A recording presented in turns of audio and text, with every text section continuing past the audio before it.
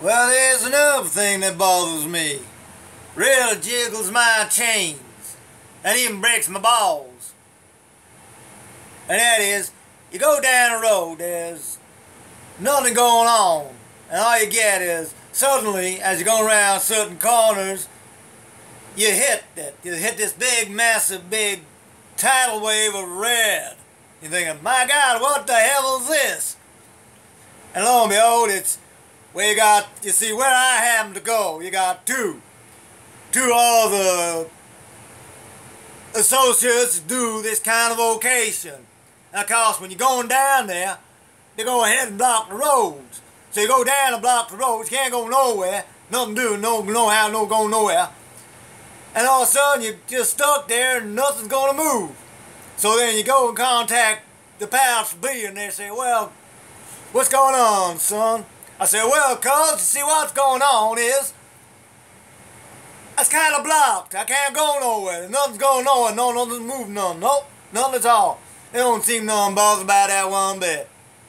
So then, as time goes on, you may happen to have the unfortunate thing of some other people upon your vehicle, and they're stuck there. They want to say, hey, son, what's going on? Don't you want to move this thing?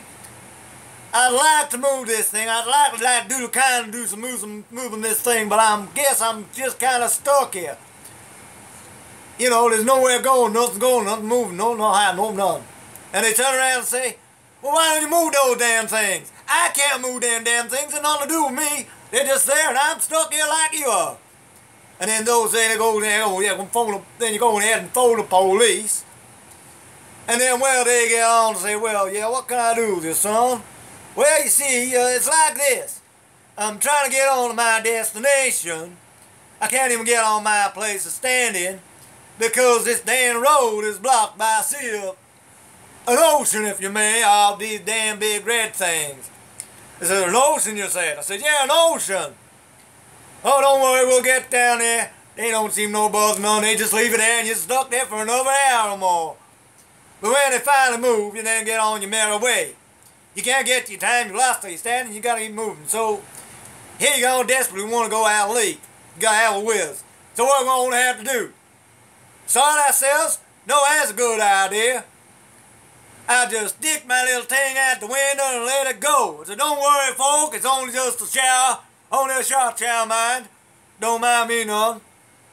And anyways, then you get to the other end. You're just serving your designated place to stop. And there goes the other associate. Now they're also bringing their things into their damn places. And guess what? Here you are, just serving things ready to pull away, and lo and behold. Yeah, lo and behold, you am well stuck again. This time it's like a brick wall. Nothing but a brick wall of this big red thing, and it's blocking your big red thing. You know, you can't go nowhere. Now start taking your mirror at you saying, hey bud, what's going on? Why can't you see I'm trying to come out? He just no bothering on, he shrugs the shoulders, gives you the evil, you give him the evils, and he just carries on parked there. Next minute he gets up the damn thing, says, oh that's it, he's going to leave me now. He's going to try and sort something out, yeah?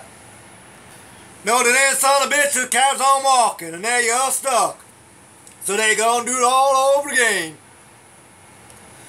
You contact Pastor B, and they turn around and say, well, not again. Well, this is the second time you've called me this week. What are you doing there, son? Well, when you go ahead and believe it, I'm kind of stuck again. This time I can't go nowhere, nothing moving on. And I won't mind the damn guy's just left his vehicle's just left there, and I'm stuck here right in the middle of nothing. Going nowhere, no how. Nobody wants to get on, nobody wants to get off, and I ain't going nowhere. So anyway, this really breaks my balls even further. So this time, finally, the police do tend to come up. Well, so I thought, it's like. They come up, they look at the mess, and they just keep looking. Look at me, look at that, and then they just carry on, and they're gone history. I ain't got nothing going, nothing doing, nothing, not even moving. And now they're going to leave me there. So anyway, a year later, I finally got to move on. My word, it really broke my balls. And that's what really gets and jingles my chains. How those so many vocationals and associates of this particular vocation, no matter how hard you try, here they are, they're gonna get some more, get some more, they're gonna block more roads.